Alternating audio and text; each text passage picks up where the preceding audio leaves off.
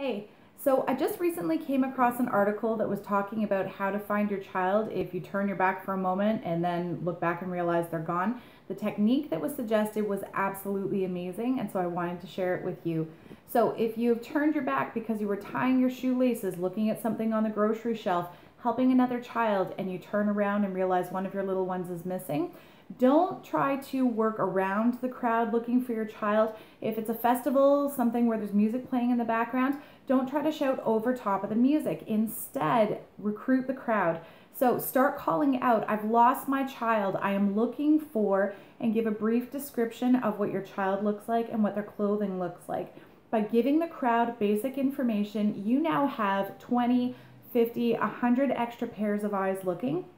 And especially if it's a bigger event, you can ask people, pass it on. "I'm looking for my child. They look like this. They're wearing this.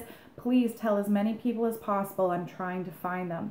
As the crowd helps you, that's great. And now also, if there's music playing in the background, don't try to shout over top of it. Recruit the microphone. So if there's a band playing, if somebody's giving announcements, a lot of people, it's a little bit embarrassing. Who cares? You can interrupt them and say, "This is an emergency. We're missing a child. Here's the description. Can you please help?"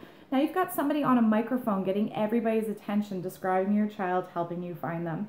The wonderful thing about this is that if your kid just wandered off, then you'll probably find them very quickly.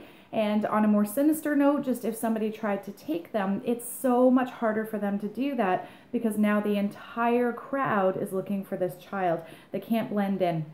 And so with that in mind, I thought that was a great technique. It's summertime, and so there's going to be lots of festivals and families going out. So I was so grateful to come across that article. I'm going to keep that tool in my toolbox just in case our family needs it, and I hope it's helpful for you. All the best. Bye.